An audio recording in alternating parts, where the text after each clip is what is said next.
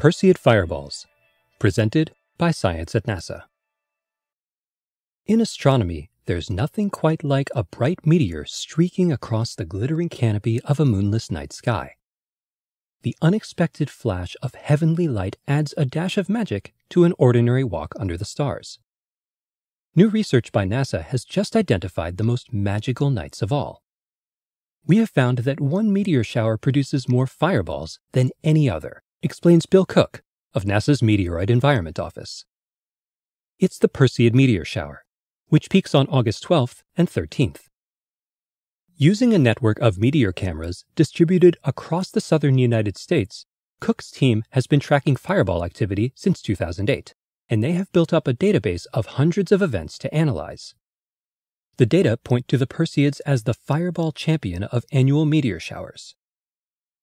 A fireball is a very bright meteor, at least as bright as the planets Jupiter or Venus.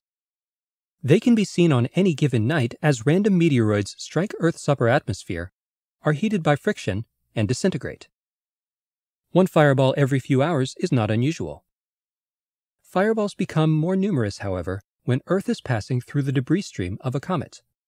That's what will happen this August. The Perseid meteor shower comes from Comet Swift-Tuttle. Every year in early to mid-August, Earth passes through a cloud of dust sputtered off the comet as it approached the Sun. Perseid meteoroids hitting our atmosphere at 132,000 miles per hour produce an annual light show that is treasured by backyard skywatchers.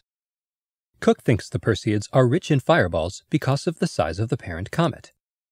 Comet Swift-Tuttle has a huge nucleus, about 26 kilometers in diameter, comments Cook. Most other comets are much smaller, with nuclei only a few kilometers across.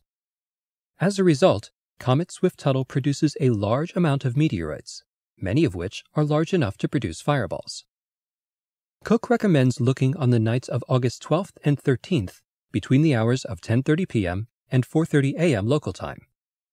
Before midnight, the meteor rate will start out low, then increase as the night wears on, peaking before sunrise when the constellation Perseus is high in the sky.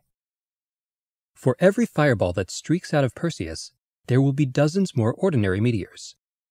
Get away from city lights, advises Cook.